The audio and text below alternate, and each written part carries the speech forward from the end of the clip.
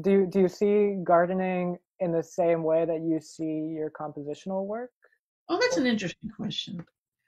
Maybe in some respects, because one of the things that interests me about it, besides just healthy eating, is this whole process of a life cycle within a season, and you plant a seed, and then this thing grows and it bears fruit, and then you're able to eat that. You're able to. I plant enough to share with friends, and there's something about participating in that cycle, and it happens fairly quickly.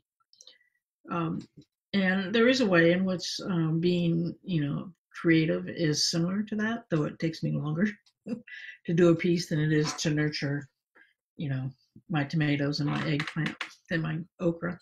It takes me longer to put a piece together.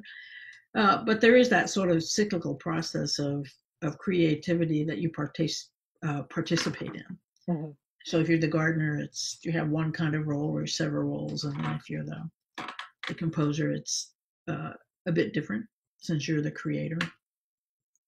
In the gardening, you're kind of the assistant, I think, in a way.